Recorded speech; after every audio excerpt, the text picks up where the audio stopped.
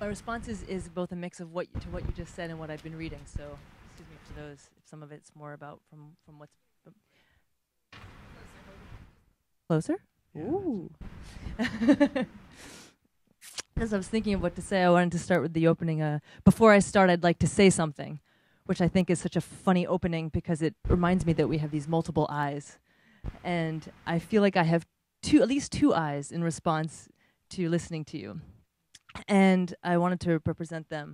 One of them really strongly resonates as an intellectual history background and appreciates the journey through Kant and Habermas and Foucault, and seeing myself as a real product of that lineage, and appreciating that peace is a moral discourse and learning how to appreciate difference in a different way. And that intervention is problematic for all the reasons that you've described to us. And while I'm doing this and I'm with you, I have this other eye that keeps speaking up and saying, if I were faced with a genocide and I felt like I had some material way to intervene, that I would hope that I would do something to stop the killing, knowing that you might call me a hegemon. And hoping in a way that I would still take that risk. And almost in a way that I was thinking I would throw myself in front of a tractor that was about to kill the last panda habitat, even if I spent the rest of my days trying to change our discourse around how we relate to the planet and its creatures. So I wanted to ask you about if there's a place in your theory for any kind of stopping of an intervention that's not hegemonic, or am I just going to be left with that uncomfortable difference within myself of having to play those two, or the terrible choice, I guess, and hoping that I'm never faced with that terrible choice?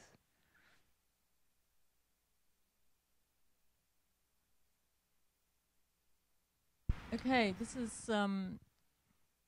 is both. Can you hear me out there? Okay. This is both your question and a question I got when I was being picked up from my hotel by Patrick over there. Patrick's been very hospitable. He's also given me a bit of a hard time, And that hard time, for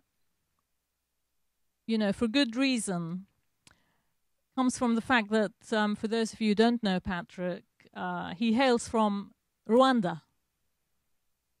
And the response to the Rwandan genocide was actually a kind of politics of indifference when it was happening. Because to have labeled what was going on in Rwanda as a genocide would have invited some sort of intervention, right? So, so under what conditions, you're asking, would I, let's say, sanction intervention? Now, it's very interesting that every intervention that's taken place, purportedly in the name of human rights, has in a sense responded to the crisis situation.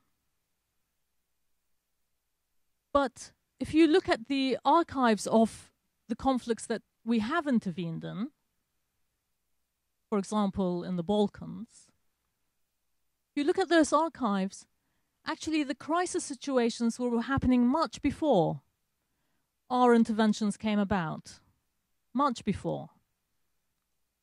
In Kosovo, not just the incarceration of the whole population, right, in that region by the Milosevic regime, but also the active expulsion of the Kosovars from every institution of society, including universities.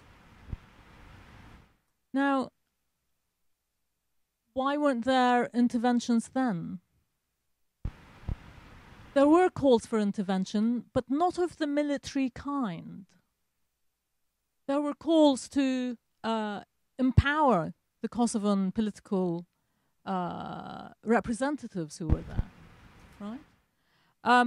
To provide, for example, financing for universities and grants and so on and so forth.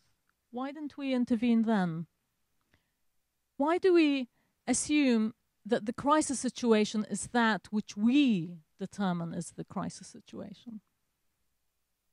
In relation to Rwanda especially, my response to Patrick was, when he was asking, well, what do you do when there's a genocide going on?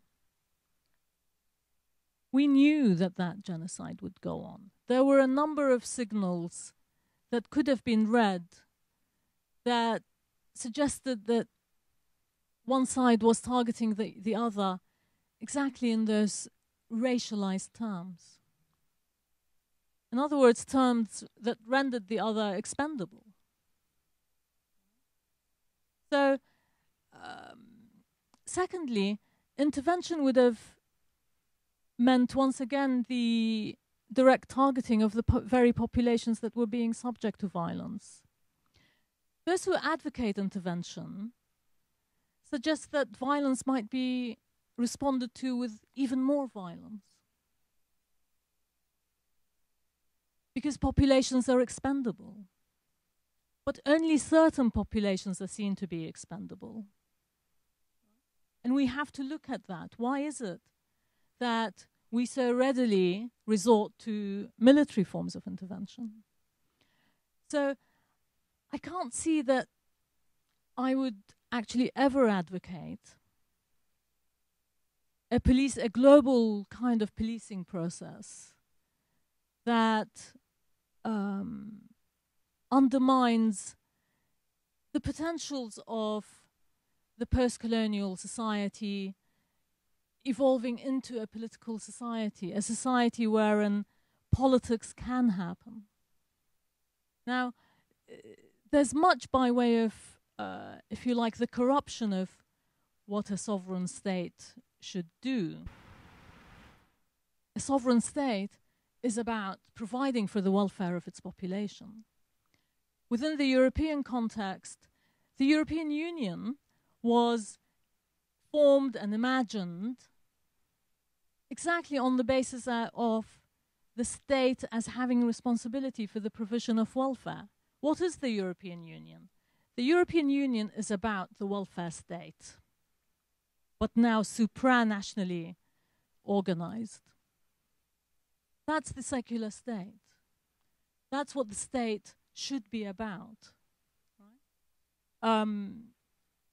But it's not about, in a sense, manifesting that state through violence.